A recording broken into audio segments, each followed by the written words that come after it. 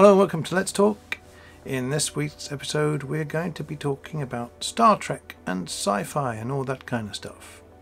If you like what we're talking about, please click on the notification symbols and the bell and subscribe to the channel. Thanks for watching.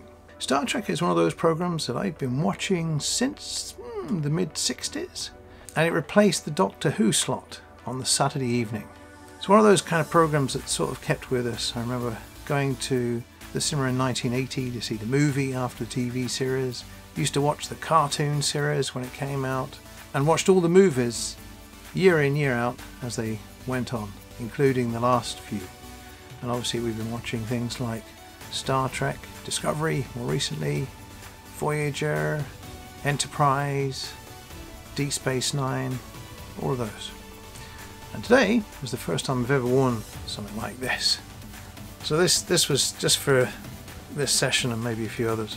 So obviously sci-fi has been something that has influenced a lot of my life in the stories that are told, because I felt that you can explore things that you don't seem to be able to explore in other genres. And I remember also being around about 19 reading a lot of Philip K. Dick stories on the multiverse and all the strange things that are happening across different universes and time and all that kind of stuff. Love time travel, which is where the Doctor Who stuff comes in.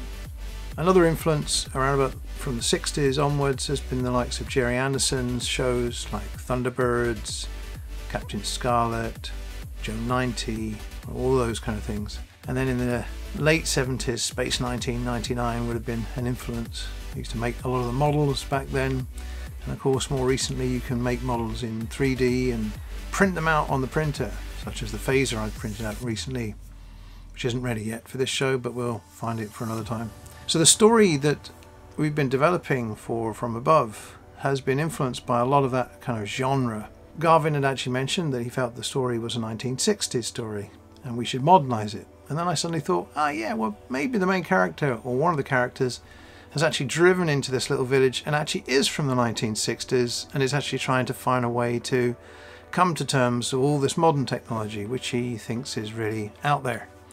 And that would help with him feeling alienated in this modern world. It also is generating within us this sense that we can explore more into those concepts of bringing people from different times into our time. The idea of acclimatizing to the world in this little village for aliens and time travelers and the likes of, so that they can get used to hopefully what they will be exploring as they go for a holiday perhaps on this planet. We're exploring the ideas of what kind of spaceships we should be designing. I've messed around in Blender with a little idea. I'm thinking of the little Morris Minor that I produced not so long ago and seeing if we can develop that and turn it into a 3D model which you can print out using the 3D printer. So we've got the option for model animation, traditional model animation.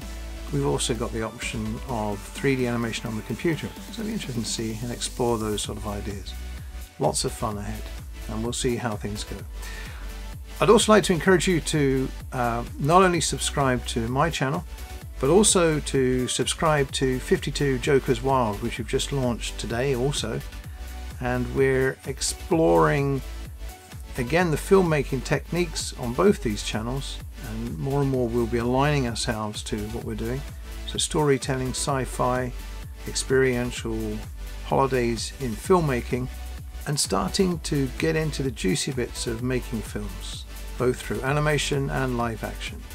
So I hope you'll join us on that journey, and look forward to talking to you next week to see how things have developed.